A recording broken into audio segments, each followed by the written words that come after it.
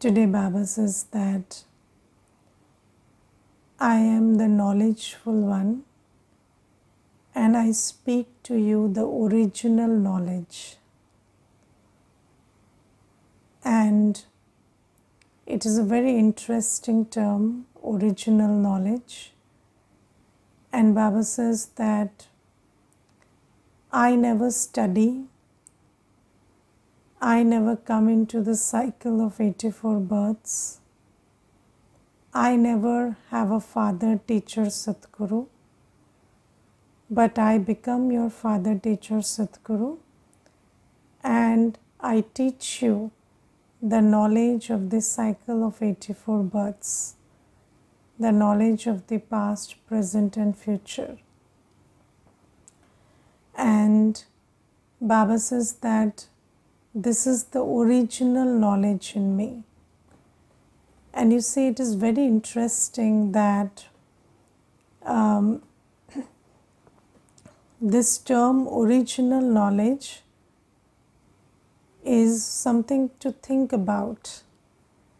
You know, in Christianity they say that there is an expression called revelations. They say they are revelations from God.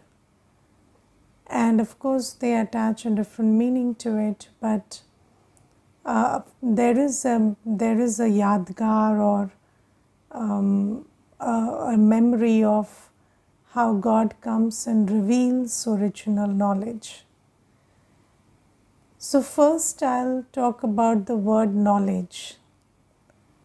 So you see, Baba says knowledge is the source of income. And the only time in which we earn spiritual income is in Sangam Yuga. From Satyug to Kalyug, we don't earn. So even the money that we earn is basically, earned with sin and spent in sin.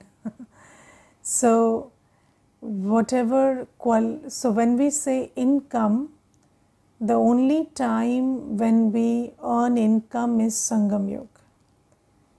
And the only time when we have knowledge is Sangam Yuga. And what we think as knowledge in the world, whether it is knowledge of the Shastras or knowledge of science and other subjects, that is not actually knowledge, because it doesn't make you earn spiritual income.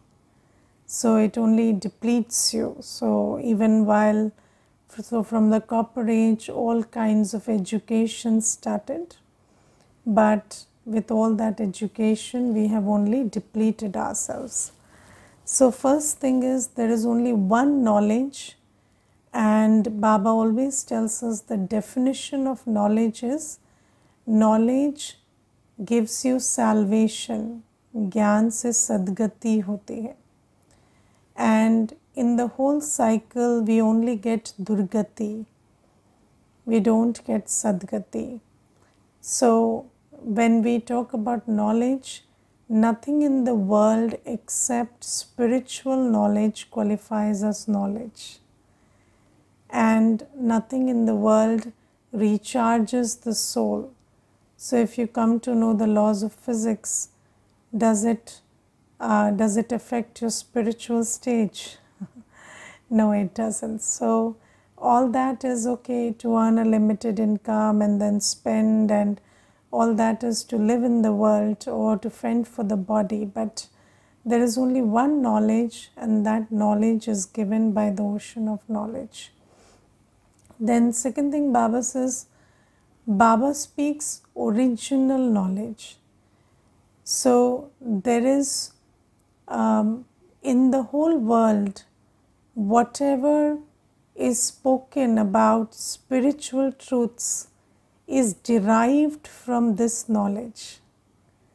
So you see, that is why when Baba comes, Baba is able to explain everything that is written in the scriptures in right light, because everything is derived from here. So it is basically, there is only one knowledge and everything else is derived and very inaccurately derived from this, from the Copper Age onwards. And when Baba talks about original knowledge, Baba says, the original knowledge that I give is about the soul, about Baba, about the three worlds, about your sweet home, about the whole cycle, the 84 birth cycle. So that is the knowledge that Baba gives. And you see, this knowledge is very valuable, because when I don't know that I am a soul, how do I become aware of my spiritual powers? When I don't know Baba, how can I build a relationship with Baba and draw sustenance from Baba? When I don't know my sweet home, how can I experience sweet silence? When I don't know my Sarvagun Sampanna Solakala Sampoon stage, then how can I go back to it? So Baba gives us the whole knowledge, and Baba says that with this knowledge, when you keep this knowledge in your awareness, then this knowledge becomes power, and then you do powerful, purposeful, elevated karma with that consciousness which this knowledge generates. And that karma again, turns the tables and makes you the ruler of the world of happiness. So everybody knows that, karma changes everything and karma is important. But what is the seed of karma? The seed of karma is consciousness. And what is the seed of consciousness? The seed of consciousness is knowledge and yoga. So when I receive the true knowledge and I hold that knowledge in my awareness, which is I become Smriti Swarup. So I churn on the knowledge so deeply that that knowledge becomes a part of my awareness, and on the basis of the knowledge, when I have yoga with Baba, because yoga is considering yourself to be a soul and remembering Baba. Now, how can you consider yourself to be a soul and remember Baba without knowing yourself and knowing Baba? So, this is why the only knowledge that exists which elevates our consciousness and which helps us reform our karma and helps us get better, that knowledge is what Shiv Baba gives. And Baba says that I am the only one who gives this knowledge and I only give it at this time. And I never study from anybody, nor do I experience the 84 births. So I do not talk from learning, I do not talk from experience, and that is why God is called the highest on high and the most wonderful. So, if there is anything wonderful, then that is Baba, because everything else is logical. So, you do vikarma, you deplete, you learn knowledge, you do yoga, you ascend, all that is logical. But what is magical is, or what is wonderful is, that Baba knows everything without learning, without experiencing. So that is why, God is called, people say God is the most wonderful and most difficult to understand. But Baba says, I explain it to you that this is how I am. I am the seed and I contain everything and it is pre-recorded in me. I do not have to learn, I do not have to experience. And And anyways, you see, if you think about it like this, that those who experience everything forget it. Yes, so if experience was equal to remembering, then how is it possible that the one who takes 84 births forgets it? So if it's possible for somebody to experience everything and remember nothing, then it is also possible for somebody to not experience anything and remember everything. So this is how it works, and Baba says these are things that you need to understand. And Baba says that I give you the knowledge that there is only one world, and this world itself changes from heaven to hell. And you see, before Baba, we could never think that it is the same world that changes from heaven to hell. Yes, we always thought heaven is somewhere up above and hell is somewhere down below, and then we don't even know this is hell. And in yesterday's Murli, or day before yesterday, Baba says you are in Kumbhi Pak Nark.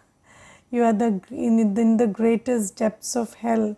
And that is also something that we need to recognize through knowledge, because we neither recognize that this is hell, nor do we know that this itself was heaven. And Baba tells us this, gives us this whole knowledge. And Baba says that this very world will turn heaven when you invoke your deity consciousness. So when you start remembering yourself as a deity, when you remember that you were a deity and you were complete with divine virtues, then this world will itself become heaven. So Baba gives us the method to shift hell to heaven, and gives us this interesting knowledge that this very world was heaven and then it changed into hell. And another very important thing Baba tells us today is that it is wonderful knowledge to understand that the same soul takes so many different bodies, plays so many different parts. And you see, before Baba gave us the light of knowledge, it was practically impossible for us to think about the fact that I was in a different body and played a different part. Yes, and Baba says that people think that Saraswati and Lakshmi are two different souls, but they are not. That same Mama Saraswati in Sangam Yuga becomes Lakshmi. It's the same soul. So once you do your Purusharth, you change your body, you become a different person. And then when you leave the body, you take on another body, another role. So this is something that takes a long time to wrap your head around it, because we are so body conscious that we can't even imagine ourselves in different bodies. we only think that this is the only body. And I remember that as children, all the movies that we saw about rebirth, so in those movies they always show that a particular actor or actress, so they are in the same body, it's the same double role. So you have the same body, same features, same nature in both the births, and it's always depicted like that. So nobody has ever been able to imagine that when a body changes, when a soul leaves one body, then it takes another body, which is completely different from the first one. And Baba says that the other law that I tell you is that as you take bodies, leave bodies, you deplete yourself. So your last role and part is very different from your first one. and it is like the difference of day and night. So think about your first body as a deity and your first part as a deity, and then think about today's part. Today's is even better, but yesterday's, when we were not, we didn't belong to Baba at that time, what was our part, and we had changed so drastically. So Baba gives us all this knowledge, and in the light of knowledge, we are able to see our whole journey. And then Baba gives us the whole calculation. Baba says that, there is maximum 84 births and minimum 1. So, not everybody takes 84 births. There are only 9 lakh in this world who have taken 84 births. So, just think about this interesting fact that only 9 lakh will have complete consonance with this knowledge of 84 births, because only 9 lakh carry the memory that we had exactly 84 births, and others have less than that. And it is very interesting to understand that as a spirit, when weighed on the on the index of our spiritual journey, we are at different stages. Yes, so maybe somebody has a young body, but that could be a soul in its 84th birth. But maybe somebody has a very old body, but that soul may be in its 2nd birth. And then you see how we feel about the whole drama also shifts according to that. So have you seen that? I remember there was this one brother, he came for the course and he said, I don't feel this world is fit for living. And he was only 17 in physical age. So I said, and he said, when I say these things, my parents tell me that you must see the psychologist and you are in depression and something has overtaken you. And then my father drinks and I don't understand why he drinks. What is the need to drink? Why can't you be happy just like that? So maybe they are committing some sin, so they have to just drink and forget it. So he said all these things, and I was really, I was thinking that you can, if somebody doesn't know the laws of spirituality, then they could be very impressed by this talk. But when you know it, then you know that it's not a miracle. It's just that this is a old soul in a new body. And then, so Baba says, I tell you all these secrets. And then the biggest secret that Baba tells us is that those who were deity souls will only get this knowledge and will do the Purusharth and then again become deity souls, because they have it in their memory track. They have it in their memory track, the Purusharth they did last time. So whatever you do is nothing new and you don't do it the first time, and nobody can ever do it the first time. So Baba gives us this original knowledge, and you have to really deeply think about the fact that this is the only knowledge and there is no other thing that qualifies as knowledge, because nothing can lead you to salvation, nothing can be a source of income. Only this knowledge is a source of income, and it makes you ascend.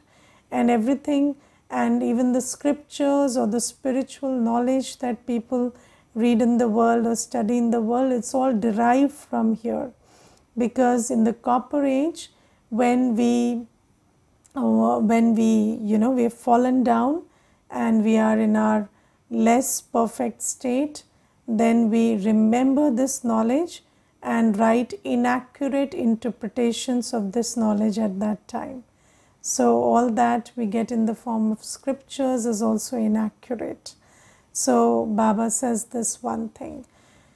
And then Baba today says that all the relationships in Kali Yuga are basically bondages. And Baba says that you must, in order to free yourself from the bondages, you must know that there is no relationship the way you perceive it in Kali Yuga, but there is only one true relationship I have with every other soul, that is the relationship of a brother and sister. Yes, so Baba says that all the relationships are basically bondages in the world. And why are they bondages? Because you see, there is a lot of, there's a lot of baggage associated with every relationship. And you see, there are no relationships which are just based on mutual love and respect. Is there any relationship in the world which has this equation that we just have to have equal love and respect for each other? No, there is no such relationship. Every relationship is about what I have to do, what they have to do, how they have to respect me more and I have to respect them less, and how they have to love me more and I have to love them less. So it's all about this, and there are very distorted equations which are set by social standards, and those equations give rise to expectations. So you see that even between a elder brother and a younger brother, so the parents will teach you that the elder one has to sacrifice and the younger one has to enjoy. Yes, but then if that happens for a long time, then there is a grudge and animosity that builds between them. Do you understand that? And I remember there was a Mata, and she told me that my elder son is very responsible, and my younger son is not that responsible. And all the time we used to treat our elder son as he is responsible and he is elder. So we thought that that is the right thing to do, and we have read in the scriptures that younger brothers also respect elder brothers. So we thought that it was normal and natural, and the elder son was given a prominent seat at the dining table. Everywhere, he was treated well, and the younger one was treated like rubbish, because according to the parents he was rubbish.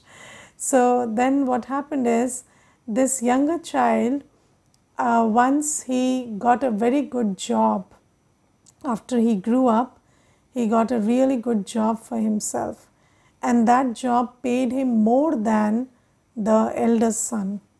So whatever the elder son was earning, he started earning more than him. And then he came home, and the first thing he did was, he sat on the chair on which the elder son sits on the dining table. And he told his mother, from this day you will treat me like you treated him all his life, and that is not enough. You will treat him the way you treated me. And he said, otherwise I will leave the house.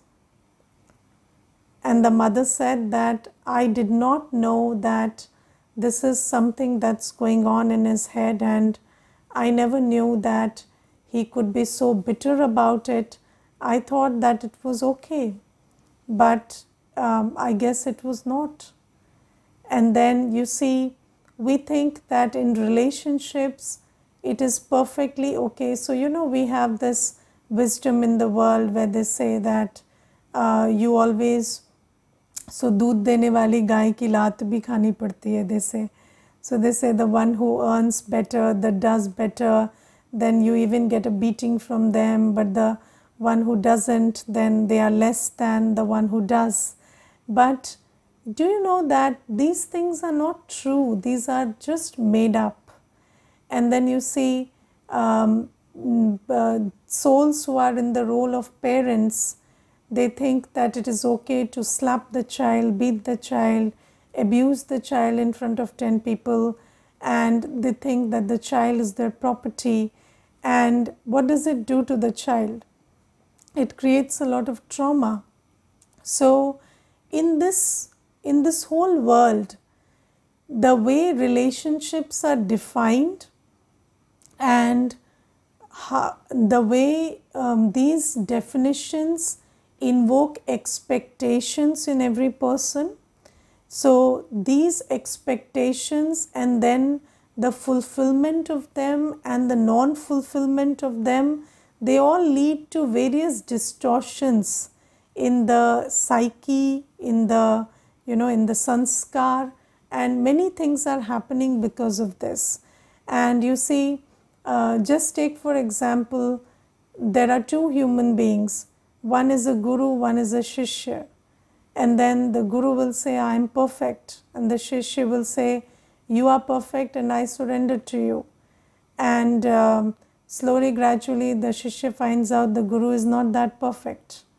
And then he is not capable of taking responsibility of his life and karma. And then the shishya feels betrayed. But then why did he feel betrayed? Because he didn't understand that no soul is capable of taking the responsibility of your life and karma. And you see, these are the expectations that we have because we are always told that it is like this. And then you say that a friend in need is a friend indeed. But can any human being be a friend these days? So, you say, you were not there when I wanted you, you were not there when you were needed by me. But then can they be there when you need them? Is it possible? It is not possible for any human to be available for any human in the time of need always. Sometimes they can be there, but always they can't be there. And then you feel betrayed by your friend. And people say that, when I was suffering the most, my friend was busy partying. So what should they do? Kill themselves for you. So they cannot do that for you. So they have a life of their own. So the thing is, you see, we get into this trap of how relationships are defined, and then we think that all the expectations we have are normal and natural in those relationships, and then we feel betrayed. And when those expectations are fulfilled, it's even worse because we become dependent. So in both the cases, in case of fulfilled expectations, you become dependent, and then you're good for nothing because the other person is doing everything for you. And then otherwise, when they are not fulfilled, then you feel betrayed. So you see, I have seen this thing that when children grow up, the children who receive everything also complain, and the children who receive nothing also complain. So those who receive everything say that my parents didn't take the, they were not mindful enough to give us the training to become independent. And those who receive nothing say that my parents could have done a better job loving us or caring for us. So it's always, this distorted thing that happens because of the bondages that we have. And even in the case of, husband, wife and all, people say, okay, the husband should earn and the wife should, for the wife it's optional, but for the husband it's mandatory. And if he doesn't earn, then he is not fulfilling his greatest responsibility. But what if he is not capable enough of earning? Then what do? You just feel ashamed, you feel betrayed, you feel you have a bad husband. And then what if and then you see there is this thing about loyalty. And who can be loyal? The person who has a sanskar of loyalty. Anybody who doesn't have a sanskar of loyalty cannot be loyal to you. So if they are loyal, they are loyal. If they are not, they can't be with you. They can't be loyal to you. That's not possible. So, but then you take it as an insult to yourself, and then you keep beating yourself up for that, that maybe I'm not beautiful enough, eligible enough, good enough, polite enough, maybe I'm not, interesting enough. So that is why this is happening. So these are the things that are happening. So Baba says that now it's time that you understood that these are all karmic bondages, and everything that's being told to you about relationships is completely flawed. And the only truth is that everybody is a soul, and the only relationship we have with each other is that of a brother and sister, which means that there is no expectation of vice. And second thing, there is a commitment to love and respect. So the only thing a soul owes to another soul is love and respect, that to spiritual love, which manifests in the form of good wishes and good feelings.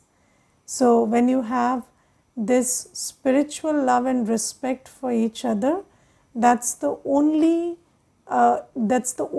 thing that you owe to another soul. Nobody owes anything else to you, and you don't owe anything to anybody. And if somebody is not giving you love and respect, you start giving it, and then they will start giving it back to you. So that's the only thing that everybody owes to you, and you owe to everybody, and nothing else. And Baba says, you don't expect anything from anybody. I am your parent. I am the one you have all relationships with. So nobody is your father, teacher, Sadguru, friend, guide, mother, surgeon. I am your everything. So I will give you all that you need. You take it from me, and to every soul you just be loveful and respectful. And again, according to because there's a system where you physically, you are contributing something and taking something. So it's a setup where you are, living in a world where somebody is doing something for you and you are doing something for them. So that part remaining intact. So you know that when you live in a house, when you live in an office, they pay you, you do the work. Even when you live in a house, somebody is cooking, somebody is earning, somebody is cleaning. So you do that responsibility. Otherwise, nobody owes you anything. So nobody owes you emotional satisfaction, nobody owes you, responsibility of your life and karma. So you see, there are children who get married and then they blame their parents that you did a bad job of not finding the right person for me. And then they blame their parents for all their life. So you must understand that whatever karma you do, you are responsible for them. Nobody is responsible for your life and karma. So don't say, I did this because this person said this and because they are my parents and teachers, so I have to listen to them. No. Baba says there is nothing like have to listen to them, because you have to weigh everything you listen and then do what is right according to Srimad. Because if you don't do that, then you will suffer because of the karma you did, and nobody will take responsibility for it. Nobody can take responsibility for it. So Baba says that whatever vicious expectations you have, expectations of lust, anger, ego, attachment, greed. So you expect people to feed your ego, feed your attachment, feed your hunger of lust because they are in a certain relationship. So Baba says, no, nobody owes you any vicious gratification. Nobody owes you any emotional satisfaction. Nobody is here to feed your ego, Nobody is here to take responsibility of your life and karma. There is only one thing that you have to pay attention to, love and respect, and everything else you have to do for yourself by keeping company with Baba, taking guidance and power from Baba. So this is something that Baba teaches us. Om Shanti.